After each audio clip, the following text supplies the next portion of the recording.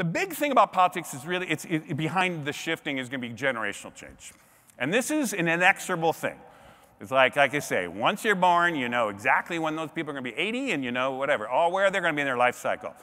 So this is a really kind of crazy, this is the United States population by generation, basically now, roughly. It's 2020. And that, in between those shaded places, is the gutsy economy. This is what people, voters, this is workers, these are the consumers. That's where the game's played right now. And already, the world defined by the baby boomers are literally retiring, but also are literally dying off, right? And meanwhile, all the millennials are basically fully engaged now. So whatever the millennials think are going to increase, really matters more now than what the boomers think.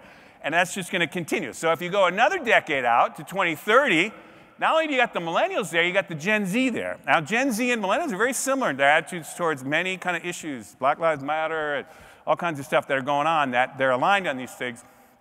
And the boomers, like I say, by that time, will all be retired. And Gen X is a smaller generation. I know there's probably a lot of Gen Xers here. Sorry, it's just you're between the two giant things. And can impact where it's going. Anyhow, this is coming in 2030.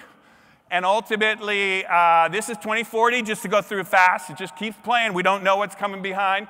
And you know, who knows? It'll be the kids of the Gen Zers and stuff. So who knows at this point in 2050. But that's driving culture. That's driving politics. That's driving consumers. That's driving your workers. That is the game.